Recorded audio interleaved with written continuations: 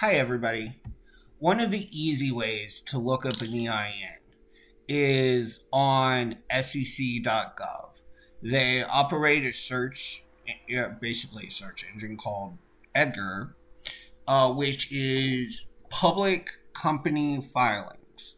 These will mostly be for corporations.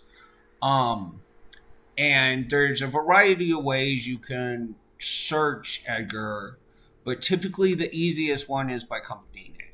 So you go to company name. I've already put in Apple. You push search, and why do you do it that way? It changed how it worked. Okay, so there's a better way to do this here.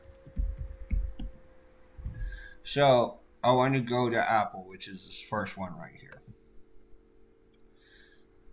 And then it brings you to this page, which is all the filings that Apple has submitted to the SEC.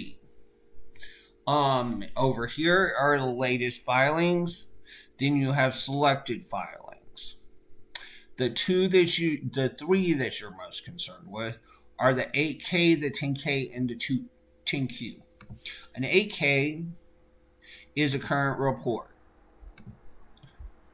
It's to update stockholders on what's going on. And it includes IRS Employer Identification Number right here.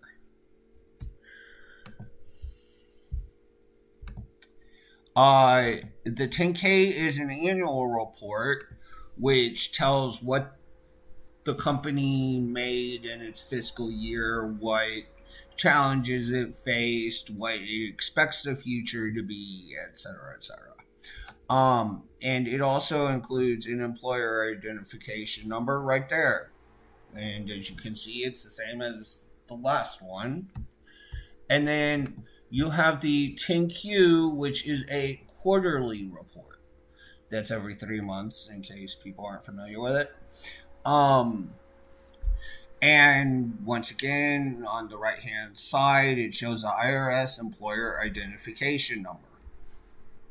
So that's how you do an EIN lookup on the SEC website. Thank you. Have a wonderful day.